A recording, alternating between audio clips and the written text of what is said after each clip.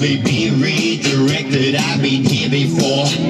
Pocket down, loosen up and drive the bottom rail. Look around, yes, you nailed it, no one in your trail. And no one find all your searching that you do from here. Just follow the code of allegiance, surfy, have no fear and slip and on. Alright, that's it. Andy, what did I ask you to bring? Was one speaker, yeah, one fallback speaker. Andy brought that and that. That's not even the fallback. And you know what? And he's claiming he's doing all right. He actually has it. He's packed light. He's claiming he's packed light too. So. Yeah, I packed so much.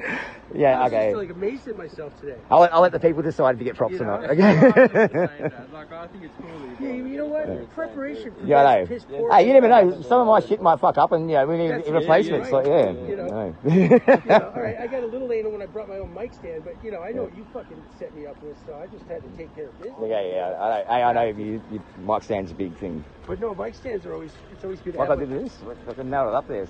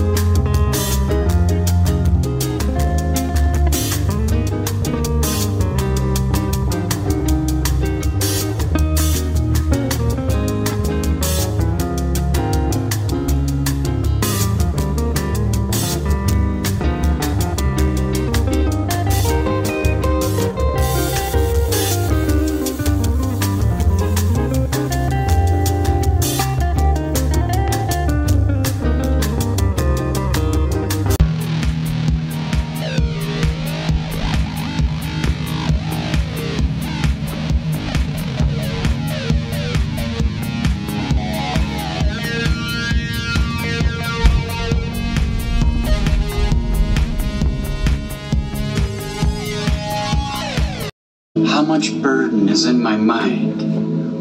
I know that the power of my heart is more powerful. I know that the willingness of my heart is more powerful than my mind. I know that with all that I know, I still know nothing at all. And people have a tendency to take these ancestral phrases and tear them apart and turn them into something else. It's like being a jack of all trades and a master of none, but yet it's better than one. We have shortened the phrase to turn it into something else. And this is wrong. In my world, it's wrong. These are ancestral sayings that had meaning, that had purpose. And to take it and twist it into your own personal perspective and viewpoint because you believe you're right and others are wrong, well, you got the mirror reversed because you're the one that's in the wrong.